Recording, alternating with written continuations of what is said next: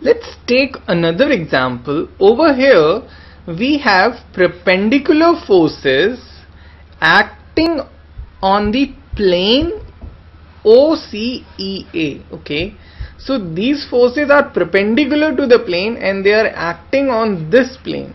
As you would realize that all these forces are parallel to each other, right?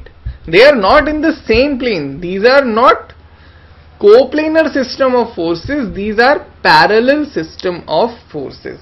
So it is given to us that vertical forces perpendicular to the plane are acting as shown. We have to find the resultant and its position. So we have seen that whenever we have a force couple system, and if force and couple are perpendicular to each other, we can find a single resultant. And what are these three cases? The three cases are when they are concurrent, when they are coplanar, or when they are parallel. Okay, we have already seen how to find resultant of concurrent. To find the resultant of coplanar, we have just seen the previous question, okay, how to go about it, and now we are going to see how to find the resultant of a parallel system of force, since this is a parallel system of force. All these are parallel to each other. So obviously we have to follow two steps. Step 1 is to reduce this system of force into a force couple system, and after that we have to reduce that force couple system into a single force system. So my step 1 would be reduction to force couple system. Okay, reduction to force couple system. So what do we have to find out? We have to find out our R and we have to find out our MR. Okay, so let us take any point about which we are going to translate this system of force. Okay, I prefer that we take this point. Okay, so let us copy this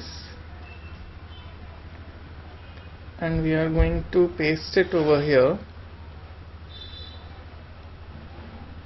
Okay, let's get rid of this MR and R. Let us choose our coordinate axis like this. Okay, let us take this as the origin because we are going to find the moment about this point. We are going to translate this force to this point, we are going to translate this force to this point and this force to this point. Obviously this is already there and the moment of this force is going to be 0.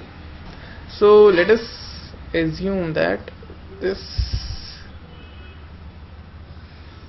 is my x direction. Okay, I am going to assume this is my z direction, z or z, and I am going to assume this is my